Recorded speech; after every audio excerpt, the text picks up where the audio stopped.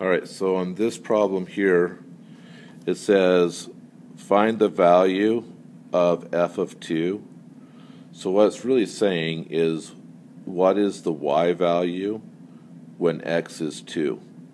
So I come down to the graph. It looks like I go up here to 5, so each of these spaces then would be 1. So when x is 2, y would be 2. And that's my answer. So f of 2 is 2.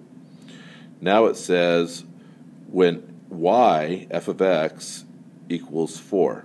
So I'm going to go up to y until I find 4, and it crosses the line right there. If I drop straight down, x is 4. So my answer would be x is 4. F of 6. So that would be what is y when x is 6. So I come over here when x is 6, go up, it intersects the graph right there, go across.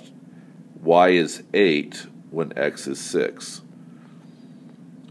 So f of 6 would be 8. Now it's saying what is y, what is x when y is 16. So y is 16. So I'm coming up here to y is 16, and it crosses right there. So what is my x value? I come down here, and I find out it's 8. Now in number 10 it says, what do you notice in the way it goes? Well, as I followed my graph, anytime it was like 1 or 3, 5, I really couldn't tell where it was crossing at. But every time it was x was even, I could figure it out.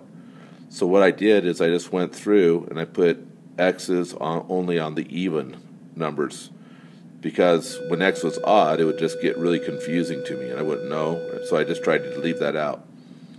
Then when I looked at it, I could see that it was just doubling each time. So I knew then that r would be 2, but what would I have to do to x to get it to go to just the evens? And I came to realize that if I went, like if I took x and I went half of it, so like here, when x is 2, it would be 2 to the 1 power, which would be 2. When x is 4, 1 half of 4 would be 2, so 2 squared is 4. When x is 6, 1 half of 6 is 3, so 2 cubed would be 8. And I came up with my equation like that. So, hope this helps.